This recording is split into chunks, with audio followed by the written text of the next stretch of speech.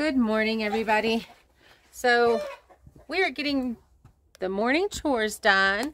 Hi, puppies.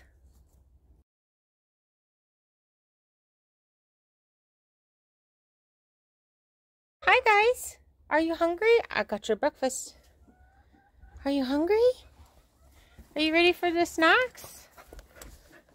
I'm doing things a little bit different. Woo! This morning because it's super pretty outside. So I'm gonna feed the dogs out here so that they can stay out a little bit longer. We're wanting them to get used to just being outside and in their kennel. Look at all these helpers. Are you guys helpers? You ladies have started laying eggs. I saw them. Yes, I did. Yep, there he is. We came back to the roosters being really aggressive, so we've kind of had to try to put them in their place. That guy, Flapjack, has come at us a couple of times. Hi, honey.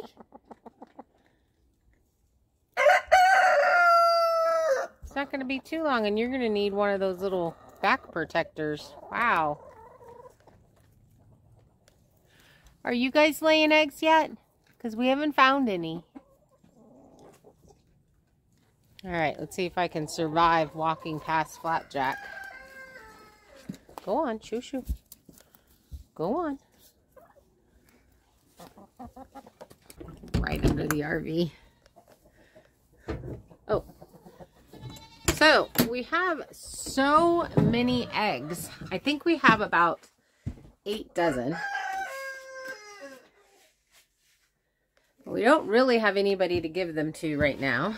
We had been eating a lot, and something that I've done in the past is scrambled them and fed them to the chickens. So that's actually what we're going to do today.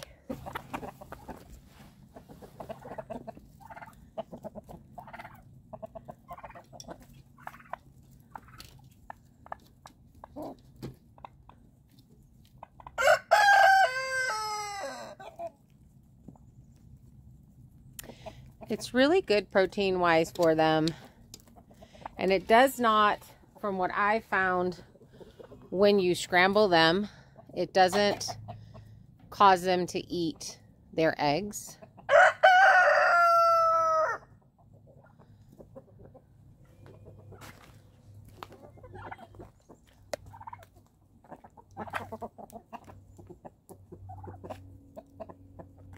And that'll help us on chicken feed. Boy, I do not trust these roosters at all. So we've been back a couple of days, and I have to tell you this story. Those of you that have watched our lives already know it.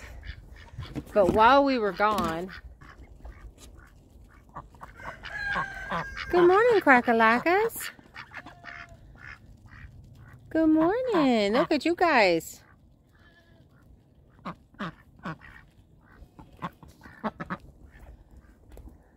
But while we were gone, just in case, my male corgi ran away from my son's house.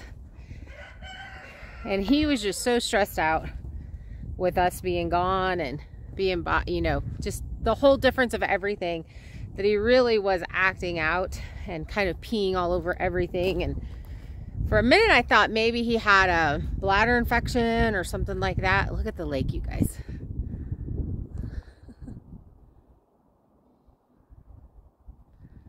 Such a gorgeous view. I'm so excited that the sun is up and we can finally sit back out here in the morning. I should have come out here and did my coffee. But I don't think he has a bladder infection. I think he literally was just stressing out, and he's getting back into the swing of things. We came back and almost all the snow was melted, you know, kind of as you can see as I'm walking around. And that is really exciting, except for This winter kind of caught us, I don't want to say by surprise, because you know, you're in northern Idaho, you're going to have a winter, but it snowed, and it snowed a lot really fast before we could do yard cleanup. And so we pulled up in the driveway and just all of the stuff everywhere. Not really excited about how that looks. So Kira and I are going to take the next couple of days and just do some really good yard cleanup and set ourselves up for success here on the farm. I think that's going to make a lot of difference for us building and just kind of pulling things out and that kind of stuff. So that's what we're going to do. But now I've got to go feed the goats because they are ready. Also, right when we left, we had Ebony had given birth to 6 kits. That's what baby rabbits are called, and they're all doing really well. I checked on them yesterday, and I'm just super excited. We got some really pretty colors, a couple of black ones, a really gorgeous gray one, and one that's kind of splotchy. Good morning, goats. Good morning. Whoops, I tripped. Good morning. Good morning, happy face. How are you, meathead? Hi, Ruby. Good morning, Ruby. Good morning, Monarch. Look at you, sillies. So these 3 are Carrie's babies. And these 2 over here are ours. Hi, Sissy. Hi, Sissy. Good morning. Good morning, girl. Hi, bud. Hi, buddy. Oh, look at you. You're so cute. Scratchy scratch. You guys drink all your water. Yeah, you did. Get you some more. Are you supposed to be climbing on the fence, bud? No. No, you're not. Come on, let's get you some snacks. And it appears, and I'm going to check and see, but we had a chicken that looked like she was sitting a nest. I'm really hoping she's sitting a nest. Oh, she's still there. So we put a bunch of eggs near her. So, and she took them and tucked them in. Hold on. Good morning. Oops, I have another egg for you. This one's still kind of warm.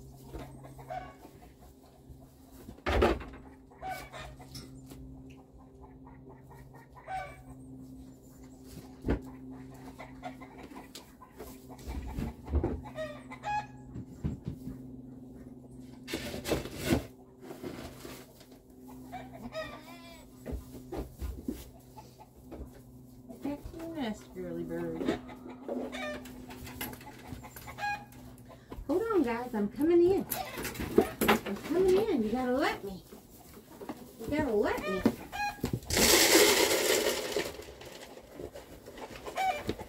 Get the rest over here. Oh, there you go. There you go, Doodles.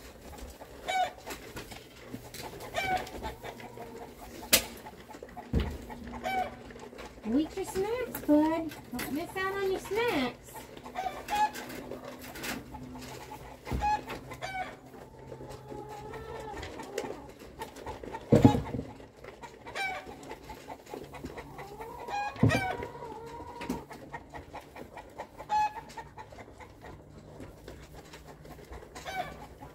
No, don't get out. You want some snacks? Here.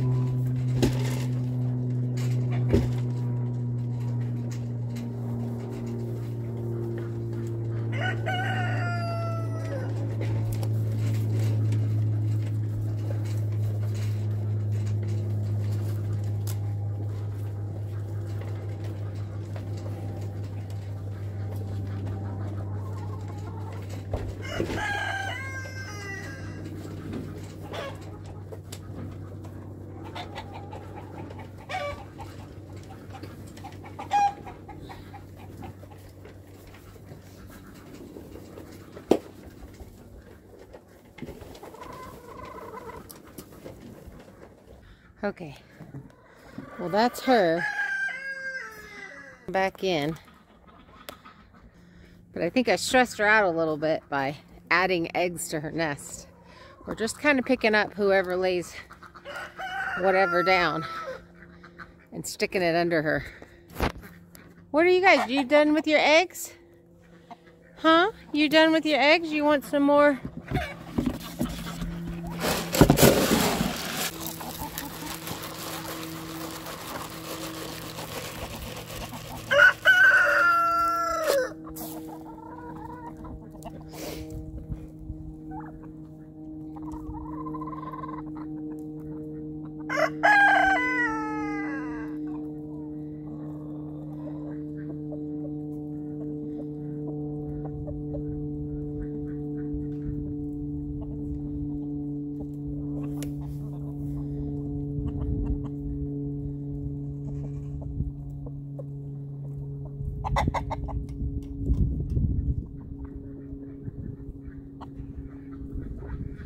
So if anybody starts sitting in a nest, we're just going to shove eggs under them so that we can hatch out some more chickens. We're not going to buy meat chickens this year. The wine and dots, which are the white chickens, they are a meat egg layer breed. And so we're going to just try to let them hatch out their own. I don't trust the rooster. Flapjack, I don't trust you, man. And let them do their own. I'm really hoping these ducks start sitting a nest. Kira's gonna fill up their pool. That'll make them really happy.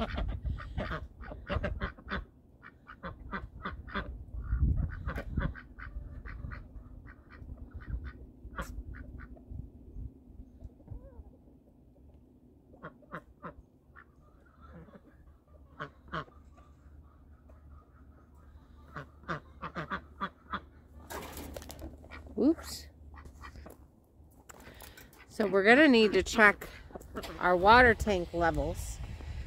You're going to hear the generator in the background because that's how we move water from the tank to wherever we need it to go. And since she's filling up the swimming pool,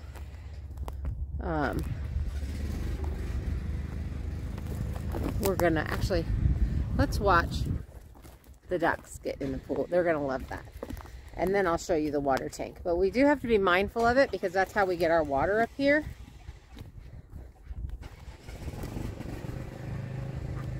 Is through the tank. We keep that full. It's a 1,000-gallon water tank.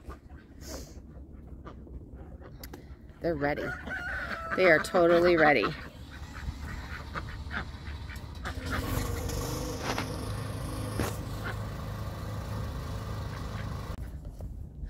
Okay, she's got to add some oil, so we're going to go over and check the water tank level. Because if it's low, we've got to bring water in, and since it's not freezing anymore, we can start adding water back to the RV and actually using water here instead of what we've been doing is gallon water jugs and taking showers off the property at the YMCA. So it'll make it a lot easier if we can fill the RV tanks and at least wash dishes here. Totally can.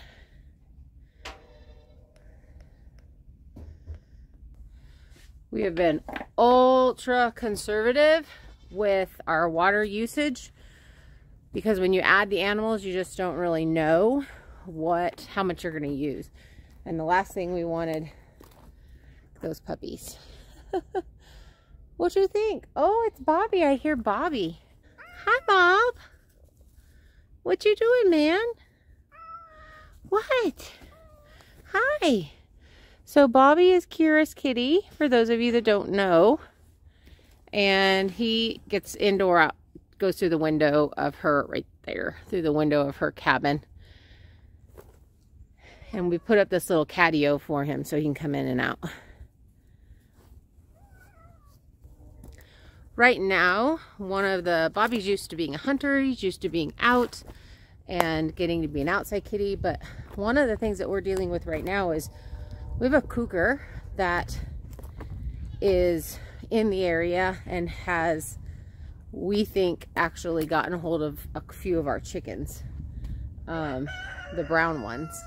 And so Bobby can't be out loose until the cat moves on. And he or she comes up here every winter and hangs out in this area and then moves off to a different space. But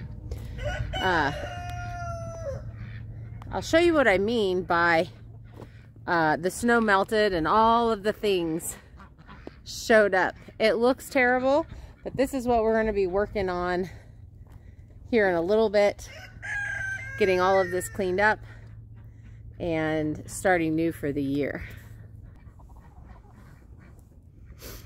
All of that stuff was just under the snow. So we have a whole bunch of stuff right there. We have the lumber pile over here.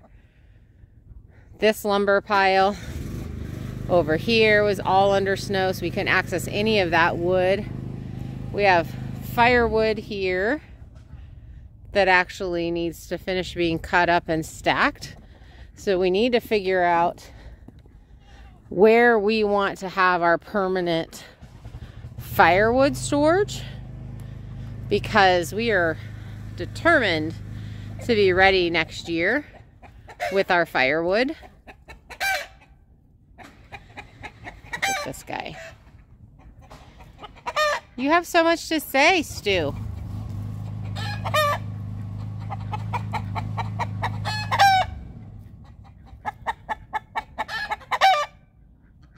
Okay, so this isn't Stu. This is actually Flapjack. And you can only tell them apart because Flapjack is a little bit bigger and he flaps like that. That's how he got his name. So he's just a little bit chunkier than Stu. Stu got his name because he's probably going to go to the stew pot because he's very aggressive. You doing, pretty girl? Huh? Both of our turkeys turned out to be hens, so we will be looking for a male. I was hoping these girls could hatch out some eggs this year, but unless we can pick up an adult male somewhere, that's probably not going to happen. Even though Stu thinks he's handsome enough to have these girls in his little harem. But they're obviously in breeding, they want to breed. They're starting to squat down when you walk up to them and show signs of it's spring and we're going to be laying eggs and we want those eggs fertilized. We do have quite a bit of wild turkeys that are around here, so there is a possibility that a wild turkey will show up and breed them.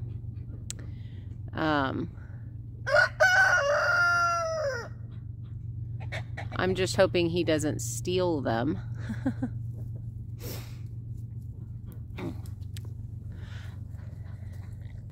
But one of our next really big outside projects that I'm super excited about is the garden and the orchard. And let me show you. So the shipping container tiny house is right there. And it's being built right now. So if you are not familiar with what we're doing here on 'Cause We Can Farms, we show you our whole build series and building this shipping container tiny house. And so directly across from here, where that water bucket is, we're going to put a path going right here and then add a gate in this area right between these two posts. So we'll put in some permanent posts and put a gate here. And then all of that in there needs to be cleared out. This whole area, which is the goat area. Carrie will be taking her goats. So it'll just be Bud and Sissy for a bit. And then we'll be adding some sheep most likely. But we're going to start this area into a garden. And we're going to obviously do the hugel culture because it's really good for drought areas. And we have a lot of drought here. So the next couple of days, we're going to be cutting down these little trees so that there's a whole bunch of them if you look in here. They're real small. And the goats can start cleaning those up and peeling the bark and eating all the needles off of them and all of that kind of stuff. Generator does not want to start this morning. Those ducks are not going to get any water if that sucker doesn't start. But the weather is supposed to be in the 50s all week and very little rain, so we should dry out a bit. And we're just going to take a little bit of time every day and try to start cleaning a little bit. We have so much to do. We really wanted to get the tiny house finished before spring. It just didn't happen, but we're limited by budget. So we can't do a lot of things super fast, but we have some orchard trees, some cherries, some apples, some pears, and some peaches. And we have some garden starts that a friend is starting for us under her grow lights. And we're really ready to get the ducks moved into a new enclosure with a bigger pond, bigger pool, and then we'll be putting in the orchard, putting in the fruit trees. Okay, so I got to the generator to start. So there's a couple of things that we're gonna do today. And one of them is try to get a bigger space, clean up out underneath the bunnies. We moved them to the barn area, the goat barn, while we were gone for the Okie Homestead Expo. And with Ebony having 6 babies, we need to get her a bigger space because those babies are going to grow really, really fast. So I'm going to flip you around while I talk to you and let you see the... So we've got to look at a bigger space for her and those babies to grow out in. And we do have a little pen that we can set up and move her to where she'll have a little bit more space. And then we also need to rebreed Lily, the gray rabbit, so that she can have a chance at having a litter. The male is acting like he is very interested in her, and so we're gonna go let them breed today. So that's what we plan on doing today after we finish with these chores.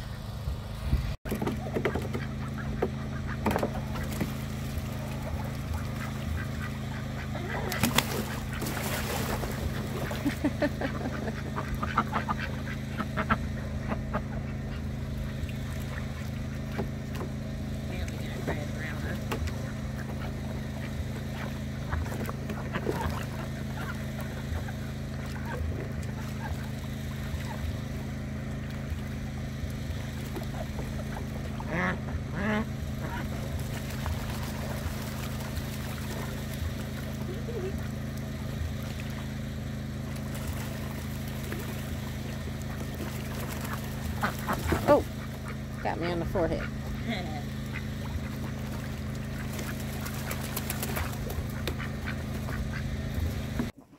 I find it stupid how this thing doesn't have a back door. Okay. So we moved our big rabbit grow out pen and the babies to in here. This gives her a whole lot more room. See if she can find her baby bucket. Recording, there we go.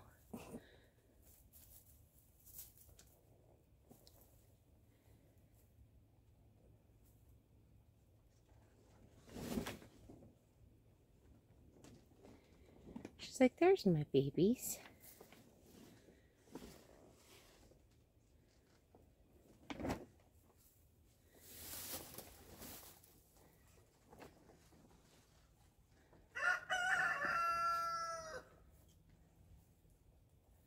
Boy, that one's like super advanced.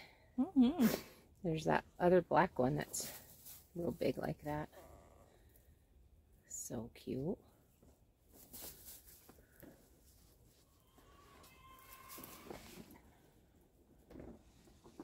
Do you think, Mama? I hope that baby doesn't fall out of there.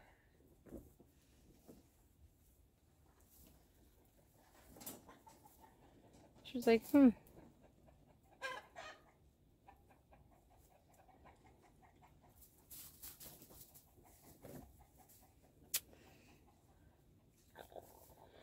actually may want to move that more into the center, because I don't know if that little guy can fall out of the cage, you know?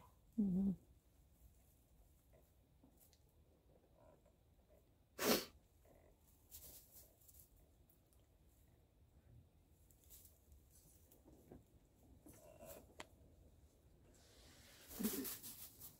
So far, all he's doing is just looking for Mama.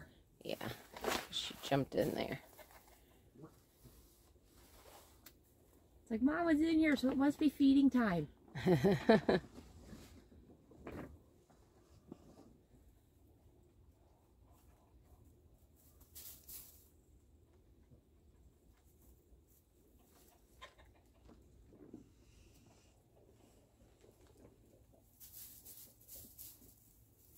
really want to go hold it. Yeah, but we don't want to stress her out.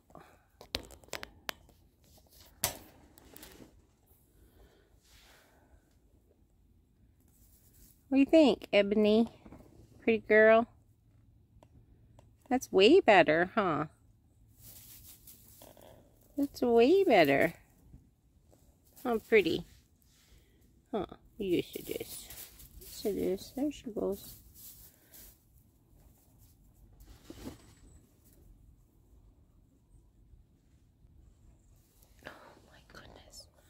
Look at the face on that little booger.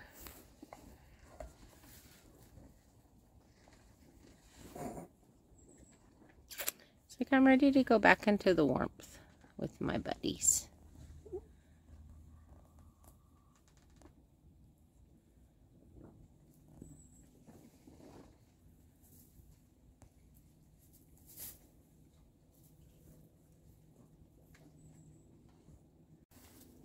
So this cage I got off Amazon. I'll try to find a link for it.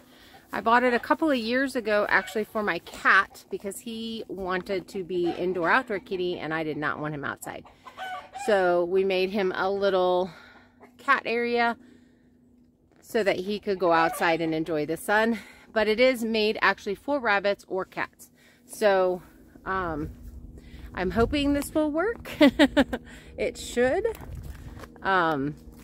I do think that we're going to put a tarp over the top of it so that the chickens can't climb up on there and poop on top of the babies. The ducks are super happy. Come look at them. Of course, we overflowed a little bit. We were distracted. Do you have a mud puddle?